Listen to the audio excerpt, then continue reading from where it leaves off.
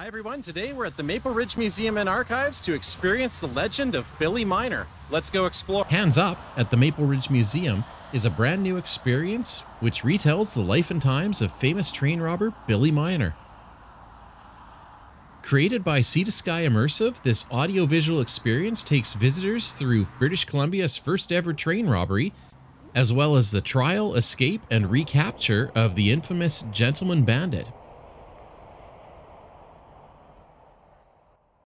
Pleasure to make your acquaintance. I understand that you've come by here today fixing to hear the legend of old Bill Miner. Well, no better place to start that story than here in a train car. Oh, I do love a train. There's a feeling that you get in your soul. A feeling of adventure. Time was the only way you could get anywhere in a timely fashion was on the train. You want to see the one you love? Get on the train. Need supplies for the kids in the schoolhouse? That's coming in on a train. You need to get your gold somewhere? Get it on a train. Welcome to the mail car of the Imperial Limited. Now, I know it's not a first-class accommodation, but this here is the heart of communications in the early 1900s. Letters of correspondence, goods of all kinds, banknotes, even the gold dust being mined up north, all being sent by rail to whatever its destination might be. It's a thing of beauty. That's neither here nor there. Y'all are wondering about Bill Miner. Once upon a time, there was a bandit named Bill Miner. Now, some bad guys are just misunderstood. Some are victims of their circumstance. Bill was neither of them. He was just bad. Mr. Thorburn, what's going on out there? Not sure, Mr. Edwards, but we are slowing down, sir. I've got a bad feeling about this. Ladies and gentlemen, this is a hold-up. Don't do anything foolish. No one will be harmed. There's nothing in this car that would be of interest to you. Just some mail. I'll ask you kindly one last time to open up this door. Otherwise, stand back. Oh no, please don't. I recommend you cover your ears.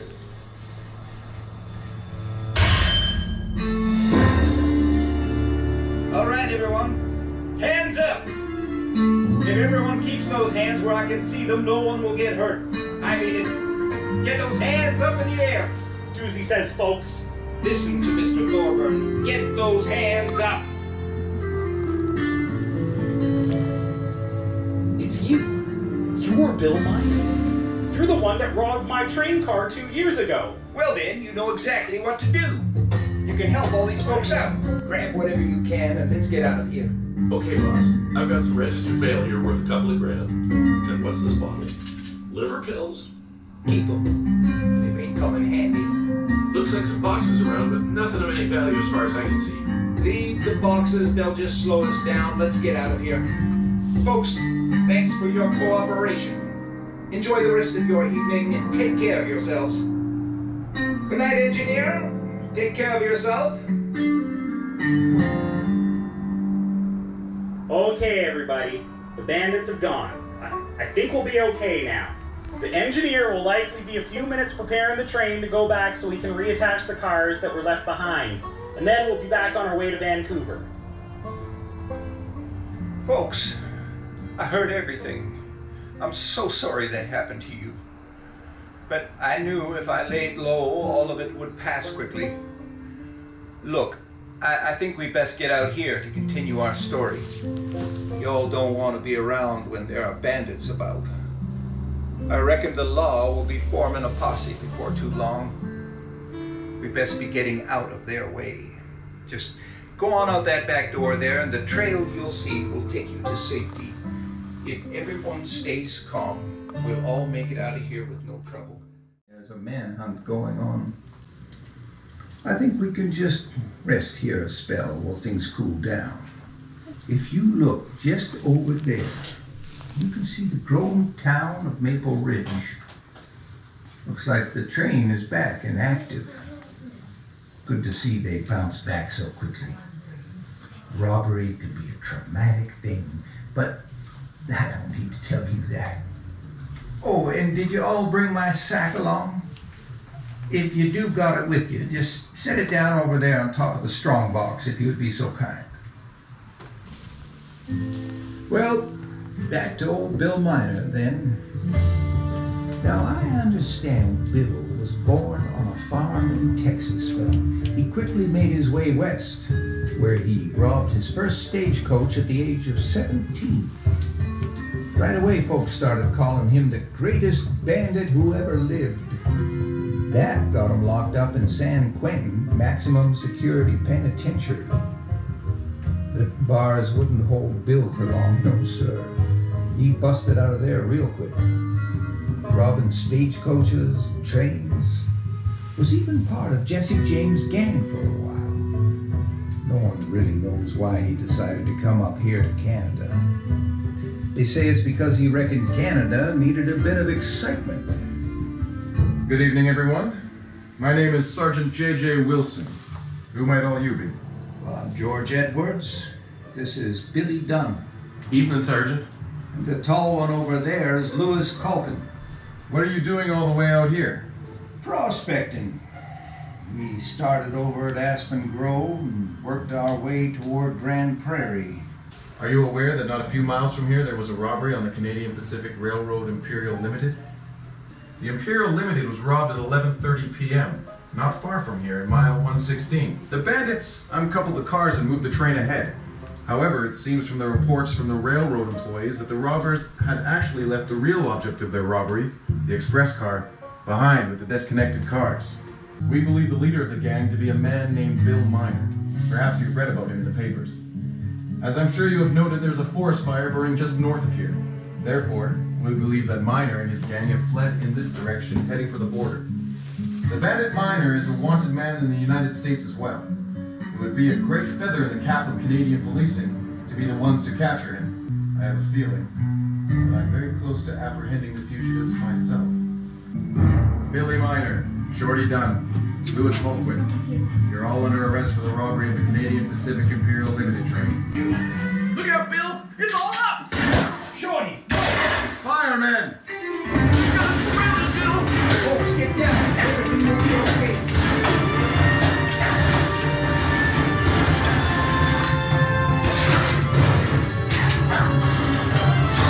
I'm shot! Stand down, men! Stand down! And to all of you, I am sorry. It looks like you've been had by Bill Miner, one of the most notorious con men and bandits in these parts. But you can be proud. It seems he was staying here to talk to you.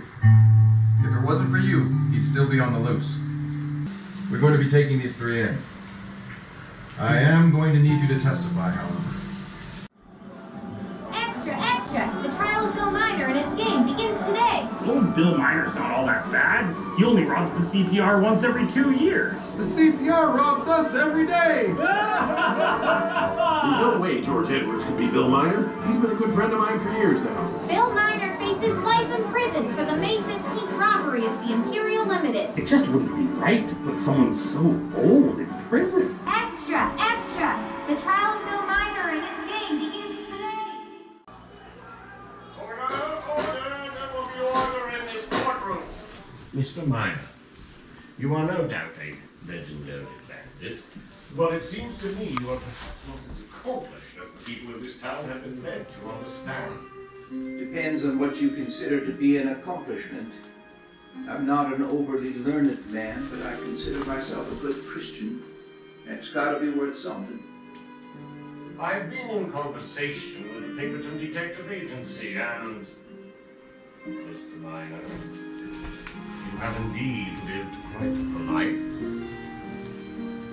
Perhaps not as Christian as you would have us believe.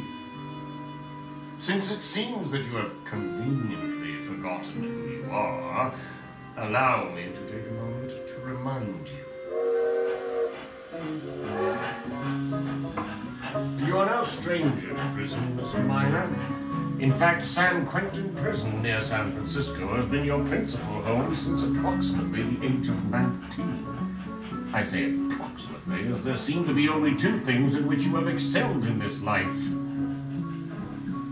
Lying and going to prison. You went to prison the first time for robbery. Tell me, Mr. Miner, was the few days of living the high life in San Francisco worth 3 years of incarceration? 3 years of receiving indiscriminate beatings from the guards? Mr. Miner, you made it worse for yourself when a mere 2 months into your sentence you attempted an escape. At 33, when you were released, you had spent nearly the entirety of your adult life in prison. I've noticed the effect that you've had on the people of the interior of British Columbia. I've seen the crowds, heard the bands, read the newspaper stories. I believe you to be an outwardly kind, understanding, and gentlemanly individual. The gentleman bandit, as the legend goes. And yet you insist on stealing. You insist on continuing to destroy your life and the lives of individuals that you recruit, such as Mr. Dunn here. Today, you stand before this court facing 25 years in the British Columbia Penitentiary. Mr. Miner, at your age, you surely know that you do not have 25 years to spend in a prison. Why can you not consistently do good? Not for the purpose of deception, not for the purpose of building your own legend, simply for the purpose of doing good. Well, Judge, all I can say is I've lived with the time I had. I've lived lifetimes. I ain't never lied to anyone to harm them. The friends I've made across this continent, the young people I've taught to ride horses, the men whose farms and businesses I've helped to grow, the lonely folks that if not for me would have had no one. Judge, the name may be fake, but the good ain't. Unfortunately, sir, the law is based on crimes against His Majesty, not on emotions. Therefore, Ezra Allen Miner, also known as William Miner, also known as George Edwards, I hereby sentence you to 25 years at the British Columbia Penitentiary.